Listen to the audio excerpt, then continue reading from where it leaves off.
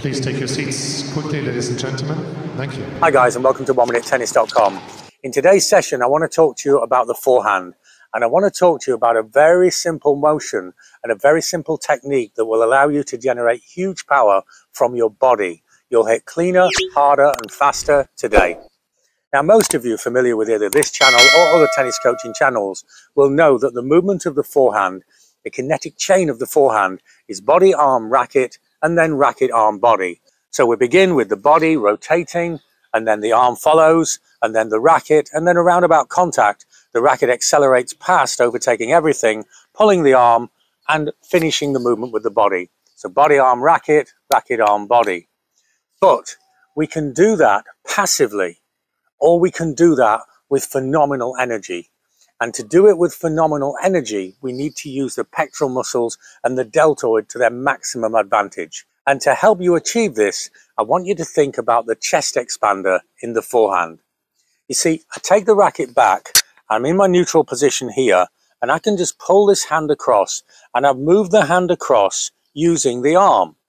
And now I'm ready to swing through, rotating the body and making my forehand stroke.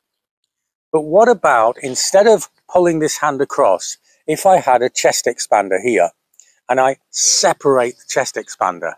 Now, if I try to separate the chest expander using my arms, I'm not going to get very far. The way we use the chest expander is to use the chest to broaden, and I can feel my shoulders and my pectoral muscles all really engaged in that motion. When you look at pro players preparing on the forehand, you see a very flexed and defined muscular physique. You don't see a relaxed position. And then you hear the exhale as they really drive all that energy out into the ball. Your forehand should be the same. So when you go into the first phase of the take back and have the racket prepared here, then as you open the chest and begin the rotation of the body, imagine that you have a chest expander between the two hands here. And now I expand the chest. See, I expand and contract. Again, I expand and I contract. This is using the big muscles, the large muscles of the body, to their maximum potential. The way that muscles work is called a stretch shortening cycle. They're strong when they're short and they're weak when they're stretched. But they have elastic energy. So the faster that you stretch and shorten, the more energy you will generate. It's a kind of elastic motion. So we make the stroke, and this is the power supply. We're in position here, and now put this hand to the left side of the body by using the chest to place it there. I place it there with the hand, I place it there with the chest, and then I swing. By using the chest in this way, you'll get more power without having to swing faster. Swinging faster is great, but it means we get more mishits, and it means we don't hit the middle of the racket quite as often. But by using the body efficiently in this way, by using the power supply of the big muscles and the torso, then you'll get more power without swinging faster. You won't have more mishits.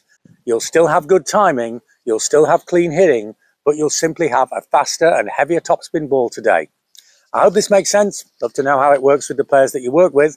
And if you like our ideas, have a look at what we can do with online coaching. The information's in the website below, or you can email us for details, or have a look at our #1 bestseller, the 1-Minute Tennis Forehand Solution.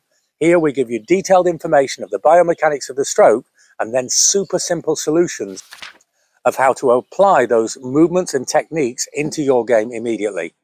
So, for more power in your forehand, remember, use the chest expander. You can't open a chest expander with your arms. You have to use the torso. You have to use the big muscles. It's the same in your forehand. If you want to have a truly great forehand, then you've got to use the big muscles of the body in the correct sequential order. Using the chest expander idea as a power supply is a great way of you adding speed to your forehand. Thanks for watching, and see you next time for more unique tennis lessons that really work.